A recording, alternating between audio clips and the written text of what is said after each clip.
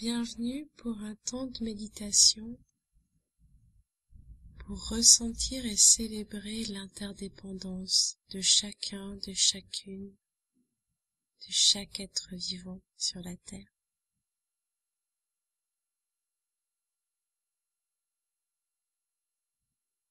Je vous propose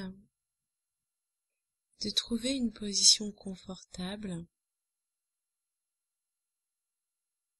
peut-être assis, peut-être allongé, en fonction de ce que vous avez envie de vivre.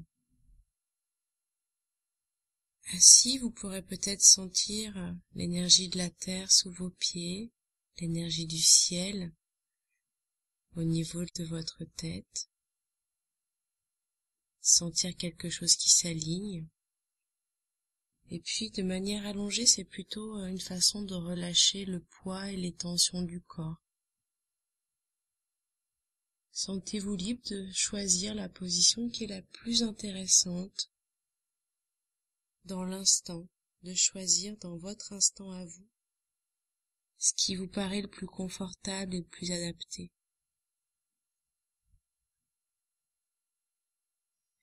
Une fois que cette position, vous l'avez trouvée, je vais vous proposer de fermer les yeux pour rentrer à l'intérieur des sensations, pour rentrer à l'intérieur de soi.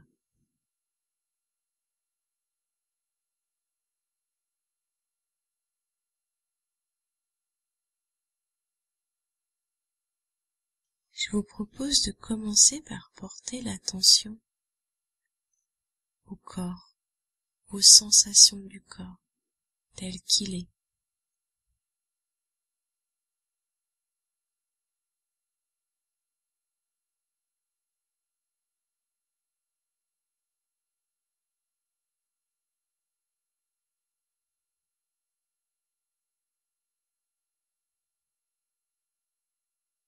De vous relier aux sensations de votre respiration. Dans le bas du ventre, à l'inspiration, je peux ressentir le bas du ventre qui se soulève légèrement. Et à l'expiration, il se repose doucement. Ce mouvement est toujours là avec la respiration. C'est un peu comme les vagues dans la mer. À l'inspiration, la vague monte. Et à l'expiration, la vague redescend. De nouveau, elle monte. Et de nouveau, elle redescend. Je peux juste me laisser bercer par chaque vague de ma respiration.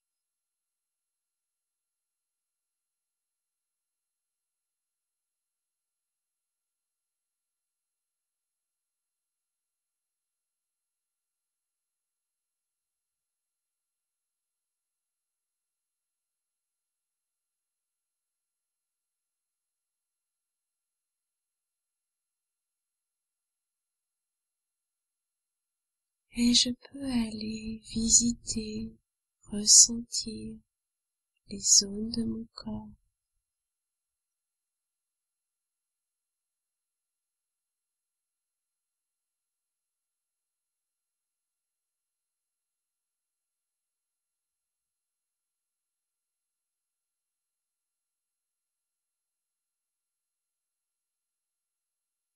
Je peux porter mon attention dans les pieds.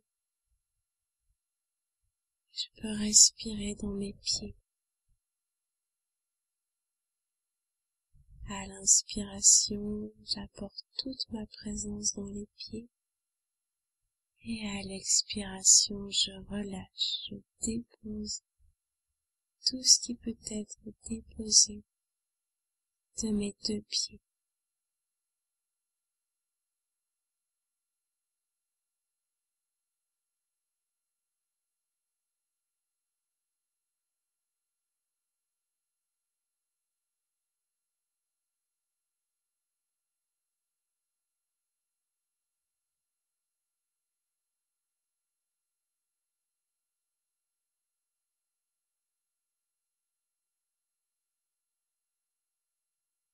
Puis je peux aller ressentir mes deux jambes.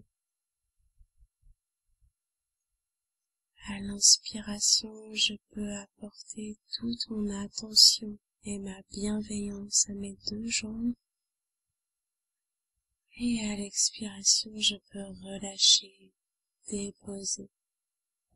Tout ce qui peut être relâché et déposé de mes deux jambes.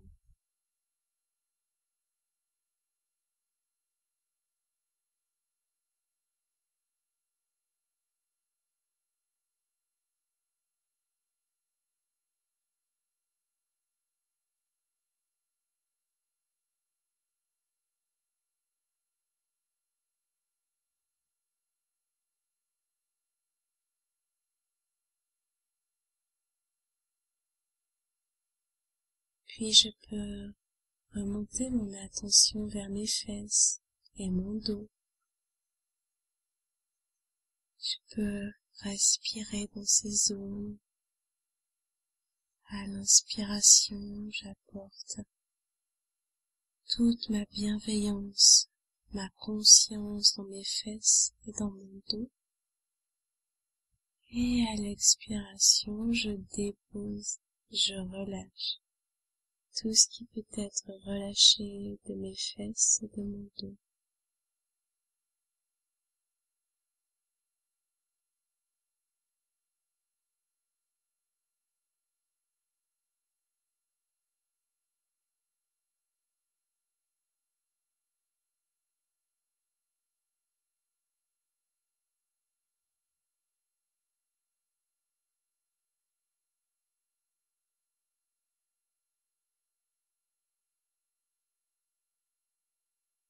Et je peux porter l'attention à mon ventre quelques instants pour le ressentir la respiration dans ce ventre.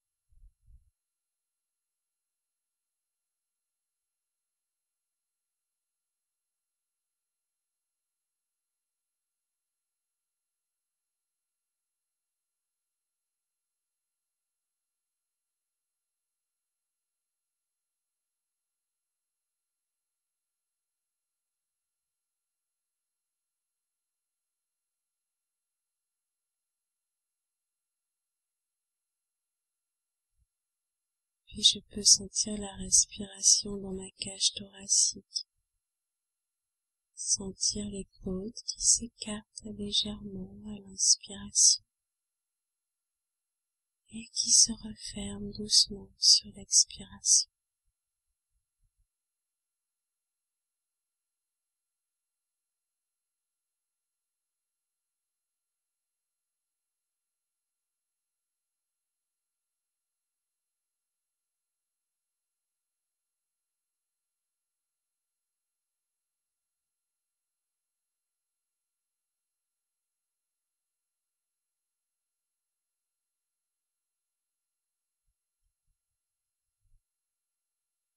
Je peux aussi aller visiter mes bras, mes mains et mes doigts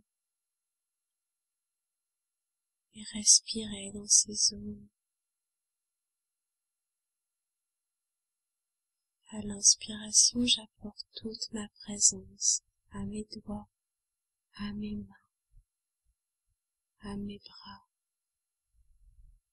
Et à l'expiration, je relâche, je dépose tout ce qui peut être relâché et déposé de mes doigts, de mes mains et de mes bras.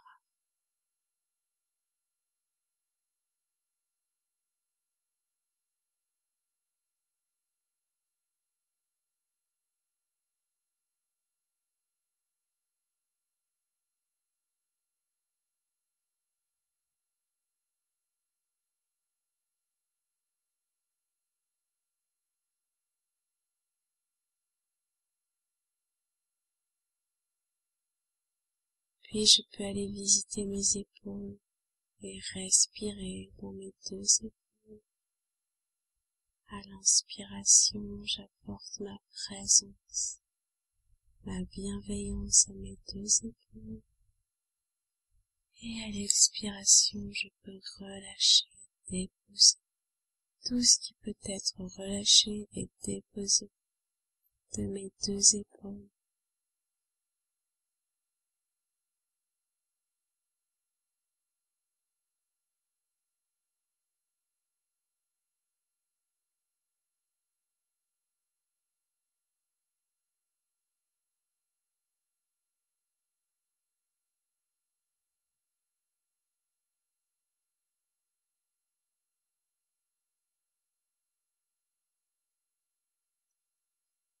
Puis je remonte mon attention vers ma nuque, vers mon cou et ma gorge. Je prends le temps de respirer dans tous ces espaces, de sentir l'air qui passe peut-être à l'intérieur de ma gorge.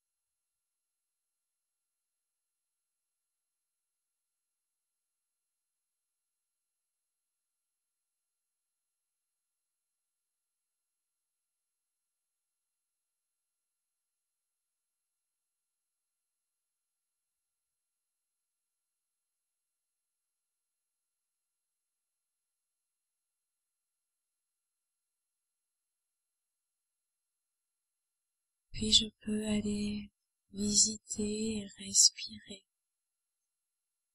dans mon visage, sentir mon menton, mes joues, peut-être porter l'attention à l'intérieur de ma bouche et être curieuse des sensations de la salive à l'intérieur de la bouche.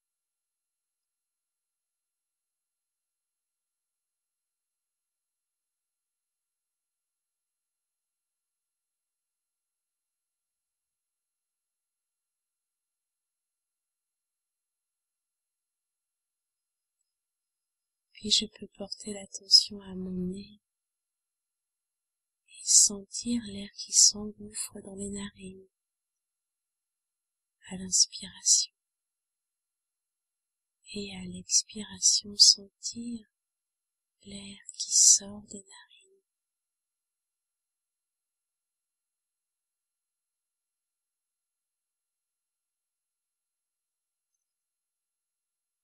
Je peux aussi porter l'attention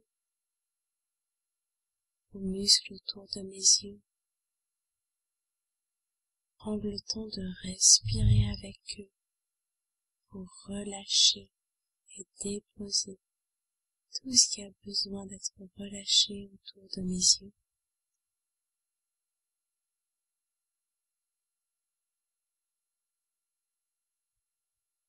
Et je peux aussi respirer dans mon front. À l'inspiration, j'apporte toute ma présence à mon front.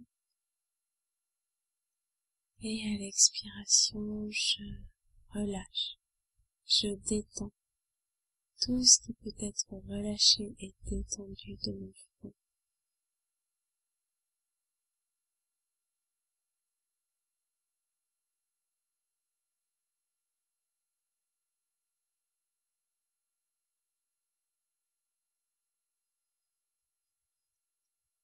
Et je prends le temps de respirer dans tout mon corps.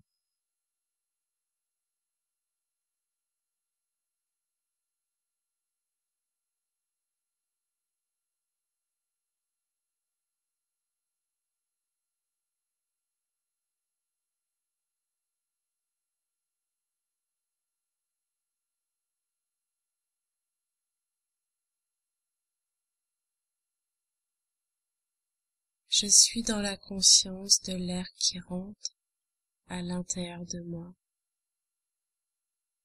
et dans la conscience de l'air qui sort de moi. Je peux sentir ce lien entre l'intérieur et l'extérieur de moi.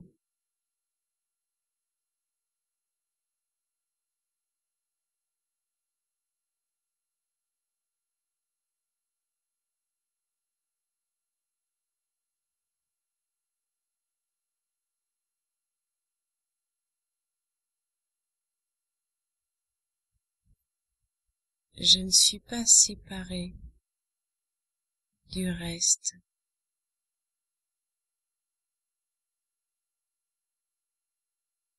J'interdépends avec tout le reste de l'univers par ma respiration.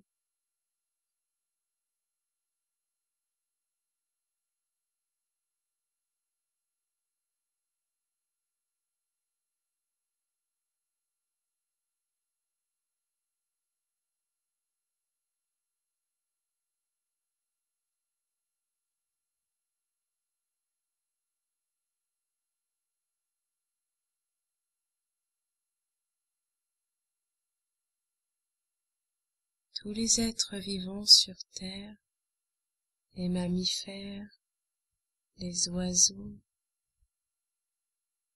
les insectes, les mollusques, tous les êtres respirent. Les plantes, les végétaux, les arbres, eux aussi respirent d'une autre façon. C'est grâce à eux qu'il y a de l'oxygène. C'est grâce à eux que les mammifères peuvent respirer.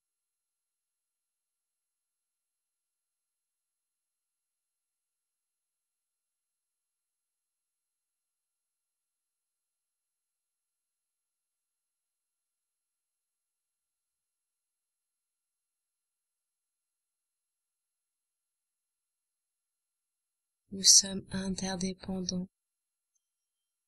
Toutes les formes de vie dépendent les unes des autres sur Terre.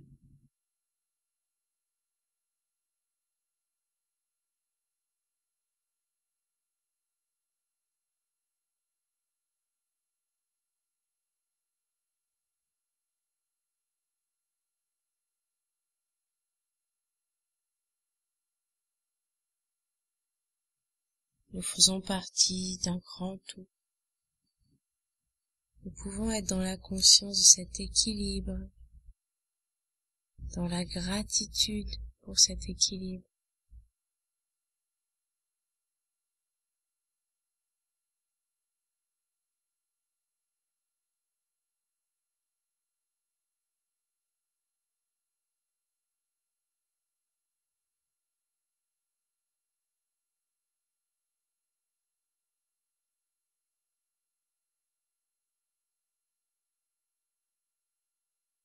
En ce moment, il y a un équilibre particulier qui s'est mis en place. Une large majorité d'entre nous sont confinés à la maison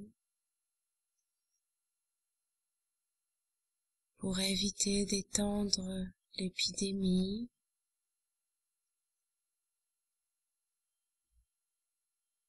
Et d'autres personnes, les personnels soignants, sont à l'hôpital en train d'apporter du soin à toutes les personnes malades. D'autres personnes continuent à travailler pour l'approvisionnement alimentaire, pour l'approvisionnement électrique, d'énergie, pour prendre soin aussi du réseau d'eau potable et de distribution de l'eau potable. Que ce soit pour manger, pour boire, pour avoir de l'électricité, nous dépendons tous les uns des autres. Cette période particulière peut être une occasion de contempler comment nous dépendons des uns des autres.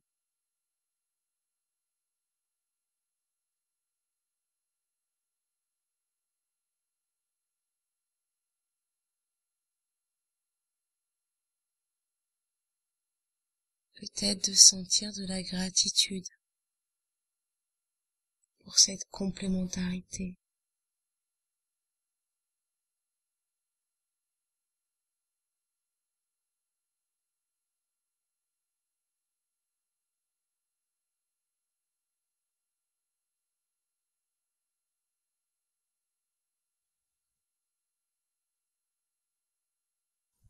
À l'heure actuelle, avec l'épidémie, il y a beaucoup de personnes malades qui dépendent du personnel soignant à l'hôpital. Mais il y a aussi des personnes malades qui dépendent de médecins et d'infirmiers à domicile ou par téléconsultation.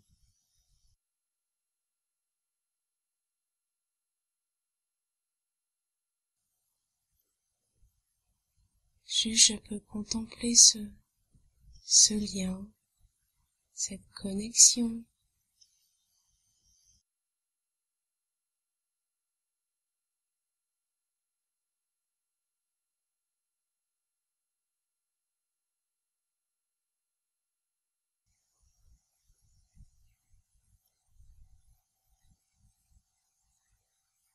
Il y a les enseignants qui accueillent des enfants de soignants.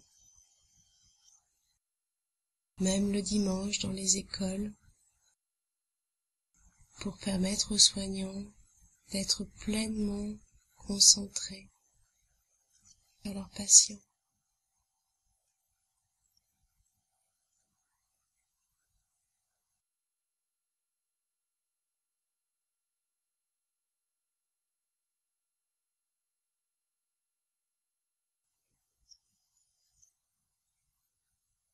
Il y a toutes les personnes qui travaillent dans l'agroalimentaire, les agriculteurs, les usines qui transforment les produits, les routiers qui transportent la nourriture, et toutes les personnes qui travaillent dans les grandes surfaces. Chacun, chacune pour manger, nous dépendons de ces personnes. Nous dépendons toujours de ces personnes pour manger. Mais peut-être qu'avec l'épidémie, on peut davantage porter l'attention sur ces liens.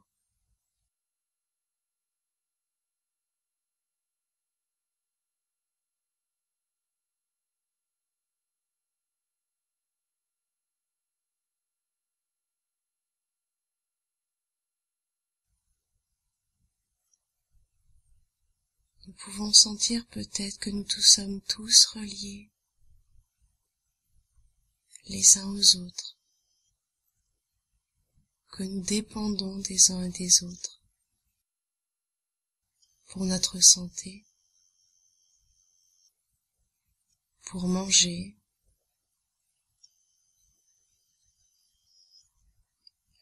et il y a certainement beaucoup de métiers que j'oublie. Les personnes qui travaillent dans des usines, qui fabriquent des emballages, qui vont emballer les médicaments. Les gens qui travaillent pour fabriquer des masques. Les gens qui travaillent pour fabriquer du gel hydroalcoolique. Et il y a bien d'autres biens qui continuent d'être produits, dont nous dépendons. Nous dépendons tous des uns et des autres.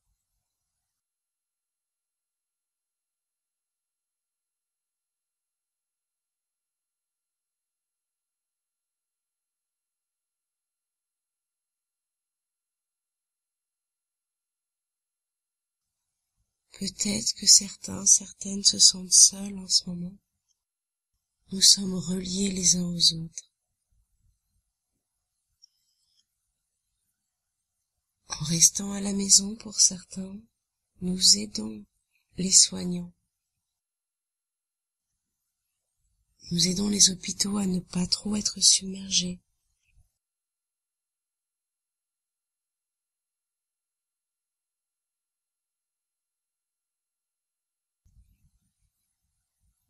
Prendre conscience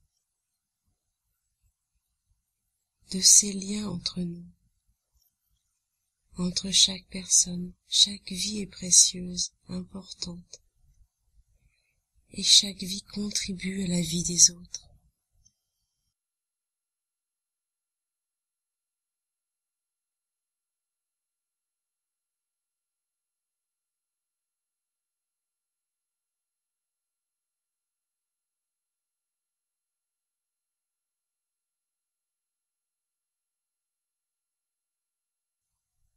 Ça peut être un moment de gratitude pour tous ces liens, pour tout ce que m'apportent les autres, mais aussi pour célébrer tout ce que je peux faire pour les autres, à mon petit niveau. Soutenir, appeler un ami, faire les courses pour quelqu'un qui est malade et qui reste à la maison.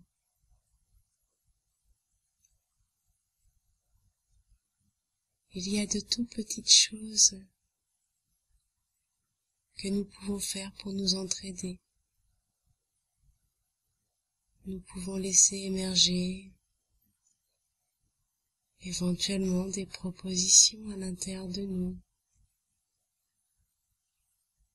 soit pour demander de l'aide, soit pour proposer de contribuer au bien-être des autres.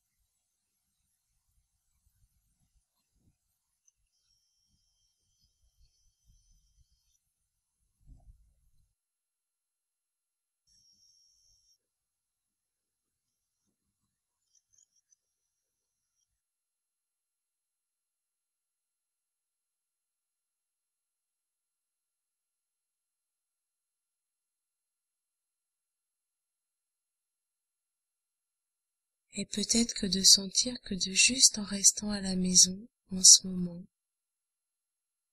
je prends soin de tous les autres, je prends soin de la santé de tout le monde. Juste être dans cette conscience que nous prenons soin des uns des autres.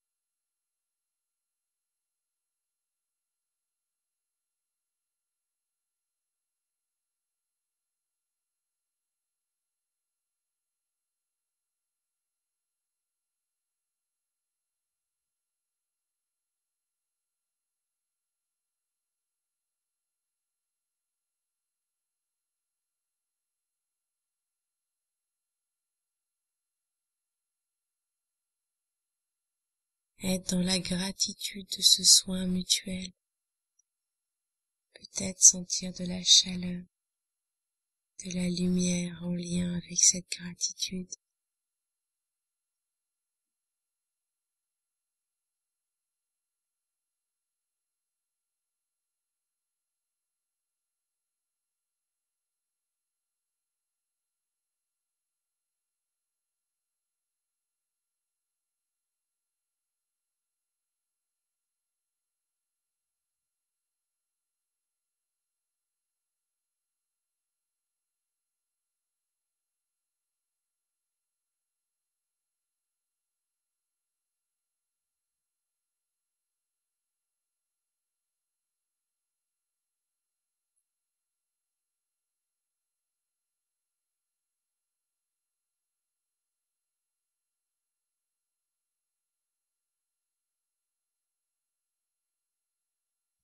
Mais nous interdépendons aussi avec toute la nature, avec tous les animaux, avec toutes les plantes.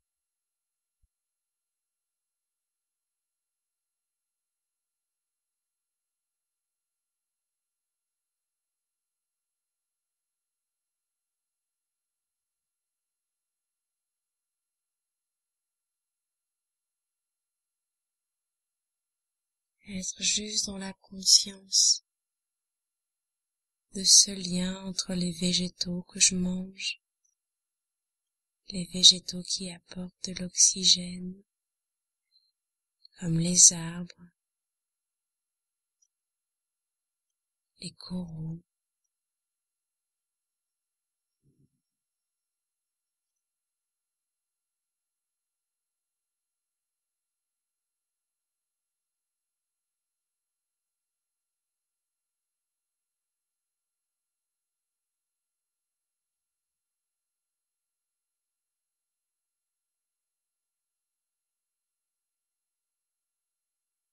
être dans la conscience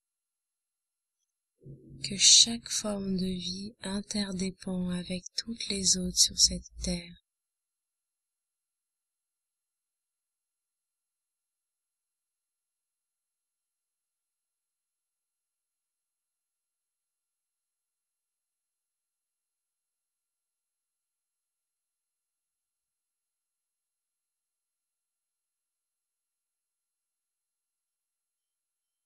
et prendre un temps pour contempler la terre,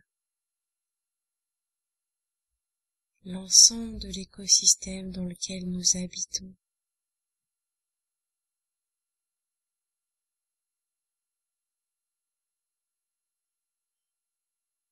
L'ensemble de toutes les formes de vie qui habitent la terre.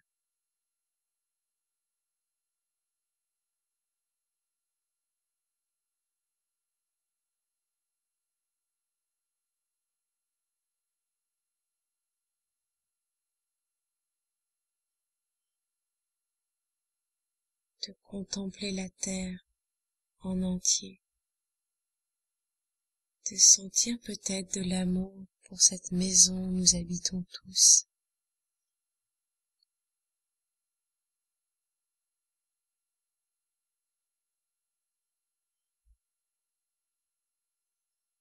D'être dans une gratitude pour la terre.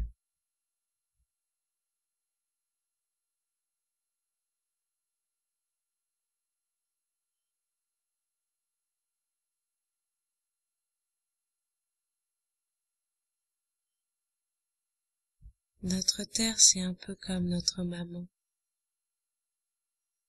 Elle nous nourrit.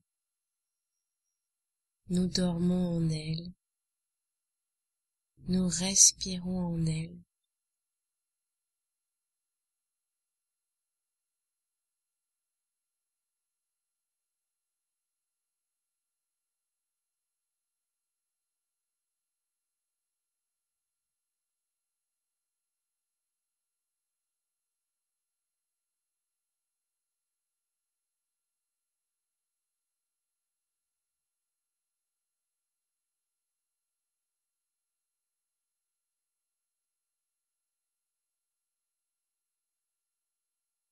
Nous ne connaissons que la terre. Nous la mangeons, nous la respirons, nous marchons sur elle.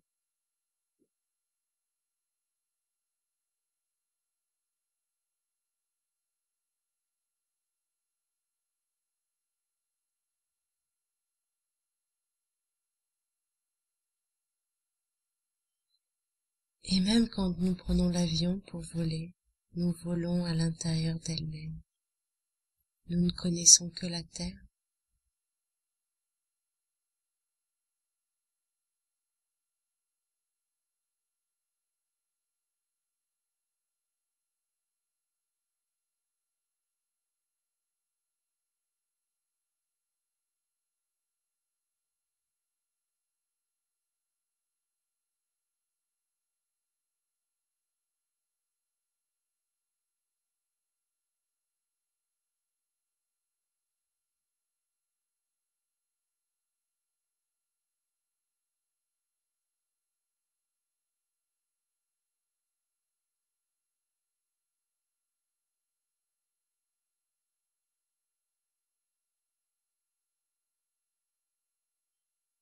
Notre maman la terre, nous ne connaissons qu'elle.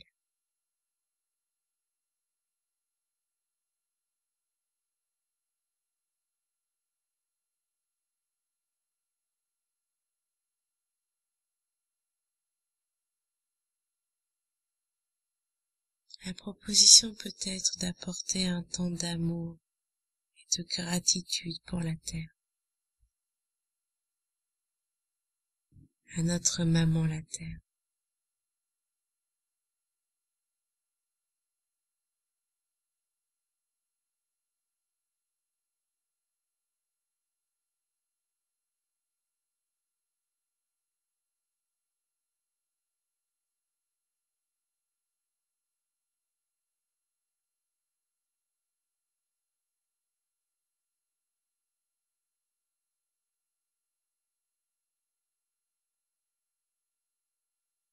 D'être dans la conscience que chaque être vivant sur cette terre interdépend avec tous les autres.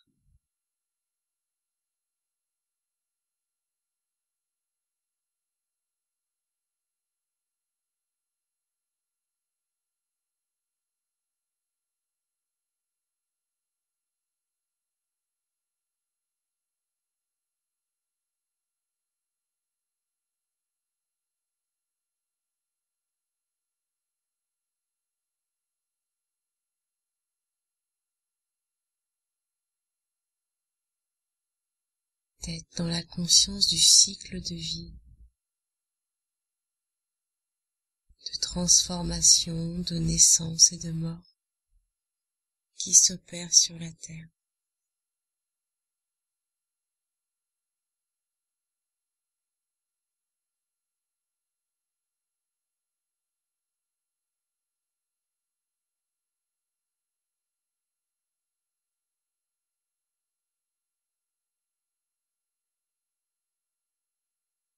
Dans la gratitude de pouvoir participer à ce cycle de vie,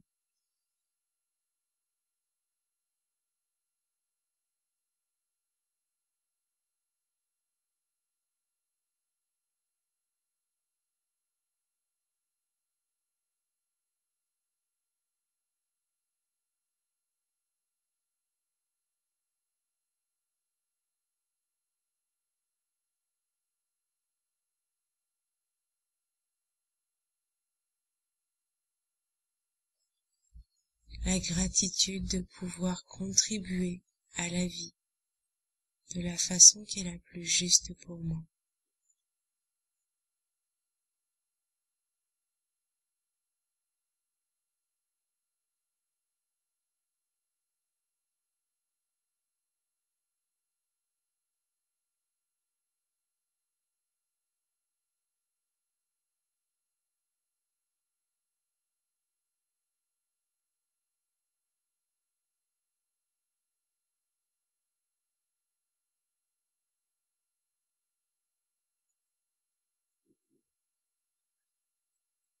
Dans l'amour pour la terre,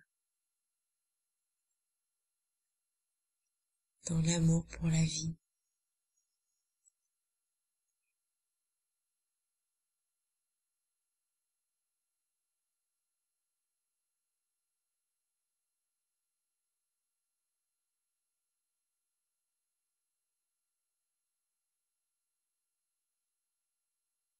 dans l'amour de chaque forme de vie,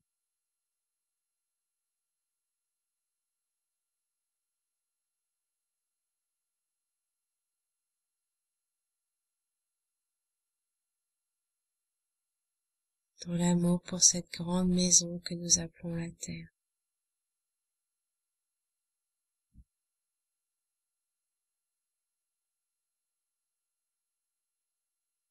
Peut-être je peux la voir, la visualiser. Je lui apporte tout mon amour et toute ma gratitude.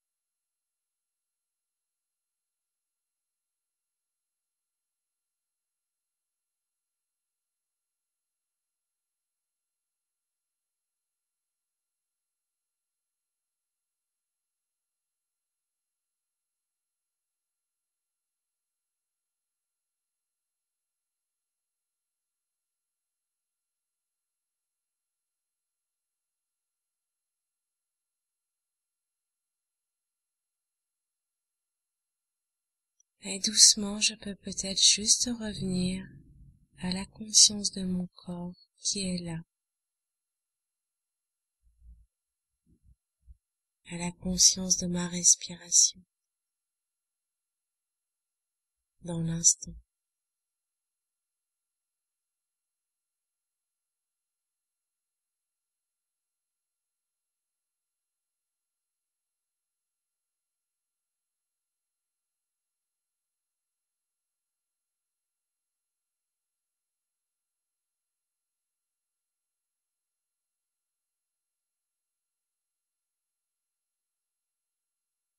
Et je peux prendre le temps de me relier à ma respiration. Sentir les mouvements dans le bas de mon ventre liés à la respiration.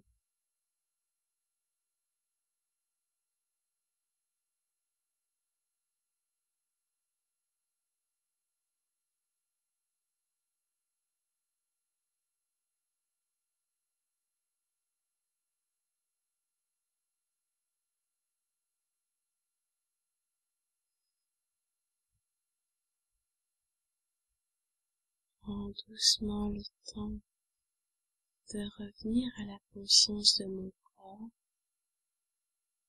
dans la position où il est, allongé ou assis.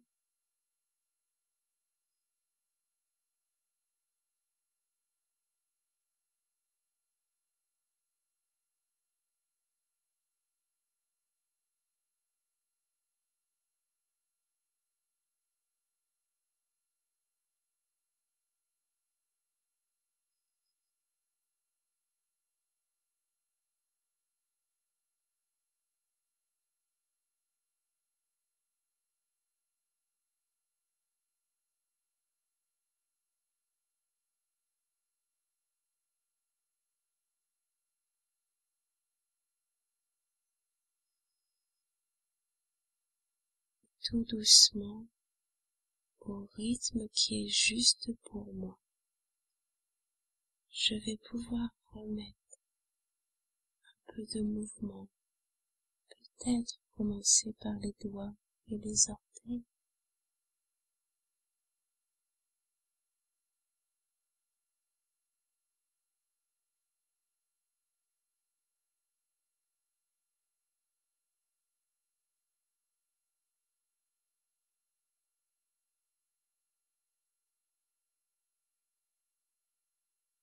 Puis bâiller ou s'étirer.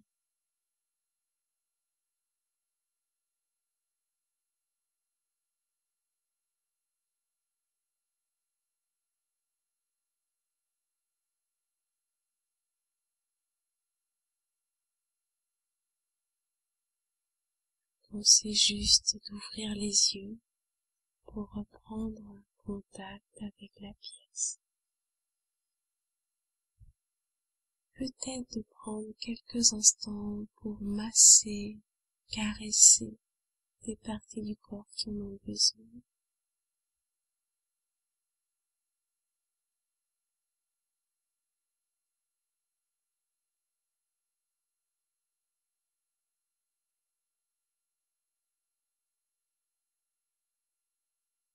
Je vous remercie pour votre présence et je vous dis à très bientôt.